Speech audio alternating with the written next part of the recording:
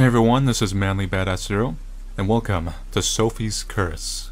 Sophie's Curse is about being a nurse in a house with no power, blinking generator lights, and a ghost girl that really wants to kill you. Hello. Please forgive me. I was in a hurry and couldn't wait for you to arrive. Thank you so much for taking the gig. A lot of people turn me down because they believe the place is haunted. Can you believe that? My grandpa's already asleep. He's a heavy sleeper, probably a murderer, so he probably won't wake up during the night. But it's best to have you in there just in case he needs help going to the bathroom or something. Please ignore all the mess in the house. It's our first day in there, and I spent most of the day setting up my lighting devices, because there's no electricity in the house. Apparently the wires in the house are very old and need to be replaced. Luckily, I created these lighting devices a few months back. Now is the perfect time to test them out. I showed them that they will work just fine, which they won't. My devices are almost ready to hit the market. I set up 4 devices and 2 on each floor. Should be enough.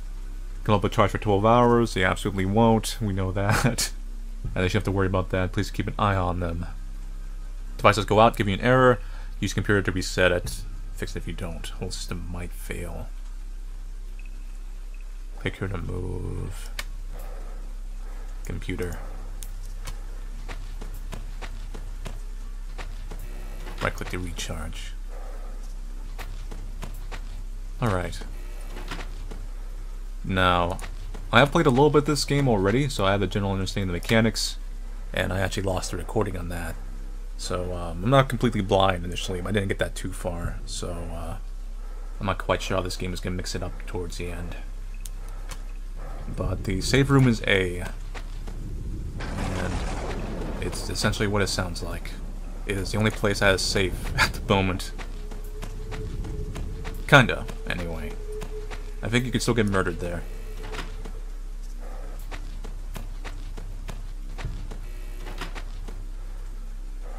But I think it's safe in the sense that if something goes really bad, it's your last place to retreat. A is going down a little bit, just keep that going. Gonna go back to D. A lot of running around the house. I don't like those stairs. The stairs feel very bad.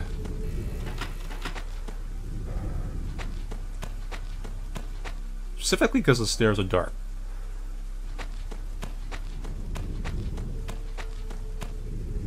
B's weakening a little bit. Top that off. And let's hang out at A for a little bit. B's going down again.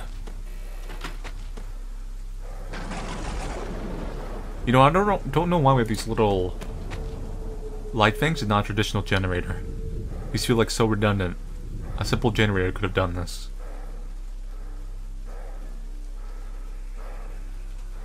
B is weakening.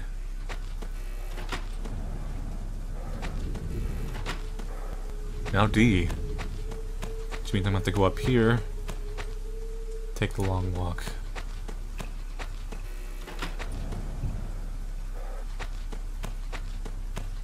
She's kind of alternating between B and D right now. Now C's going down.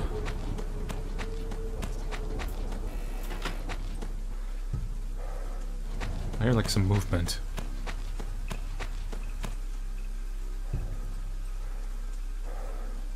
Seems fine. We should be hitting 8 o'clock pretty soon.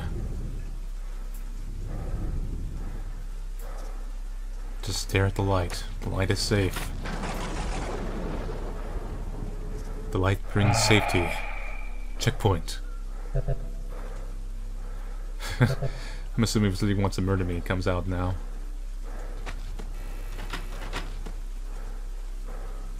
Let's check here.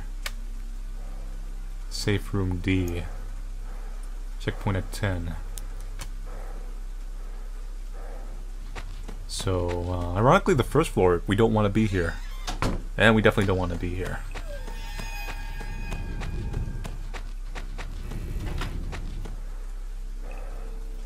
Let's just hang out here for the moment. Nope, D's going down anyway. Let's go over there. Shit, A's down. We gotta go fix it.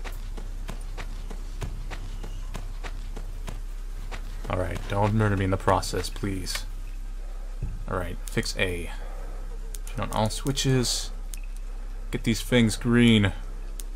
Gotta move fast. I don't think we're safe while we're here. 2704 6. Clear. It changed on me at the last second. 6734. Enter. Turn these. Clear.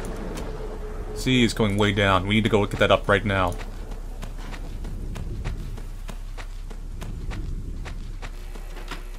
And D. We can't let D go down no matter what. I heard the spooky noise. I'm about to be killed, aren't I? No. That's coming soon enough, though. A. Fix you up. There you go, little buddy. Get you charged up and we'll leave. Come back to D. Hopefully it's still the same safe room and I haven't been bamboozled.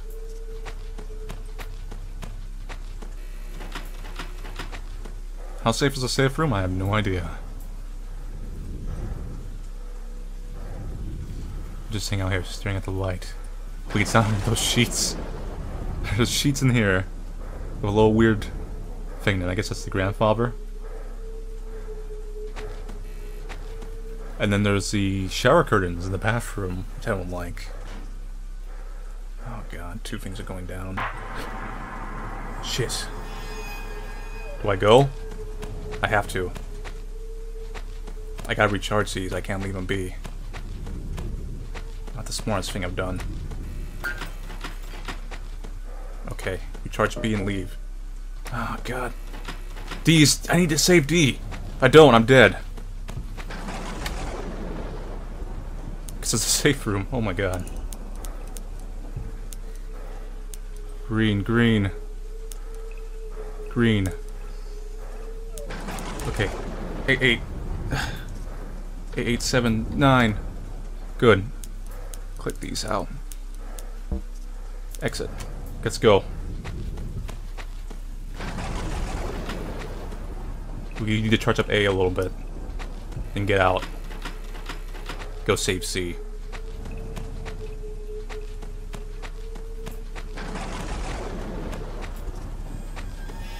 Charge. Get B topped off, because that's my last retreat. Shit. Okay, save B. Shit's breaking everywhere.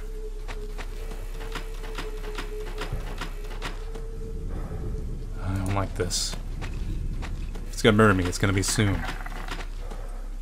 If I move, I hear noise. Just sit. I'm gonna move now. Don't jump scare me. Alright. D. And B.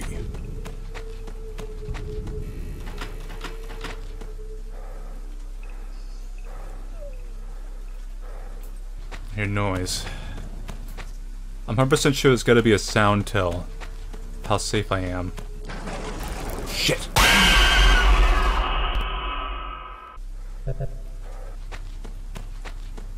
Alright. I was murdered. I'm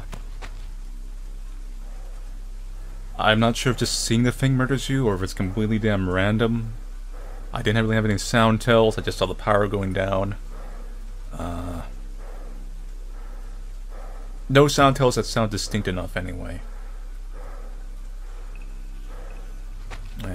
Check. The A is the safe room this time anyway. I actually prefer that a little bit. Fucking A. So that's it for Sophie's Curse. I may do another video of this if I can figure out the mechanics a bit more. I've actually, during my test run, I actually got to past 10 AM with no problems, like no jump scares, no nothing. No danger whatsoever, and I got almost to the next time limit before finally getting killed randomly. So, this time around I'm getting killed pretty much constantly, like, every time I try to play it now I'm getting almost killed as soon as I spawned. with a jump scare or something, and I'm trying to listen to this for sound cues. I haven't been able to quite figure that out yet. There's been a few different sound cues. Maybe they all mean the same thing in that it's nearby and it's going to kill you. And I'm not quite sure if it's a wrong place, wrong time situation. So I have to play this game a little bit more, see if I can get further. If I do, then I will make another video of this. But for the most part, I like this game. I think it's pretty tense.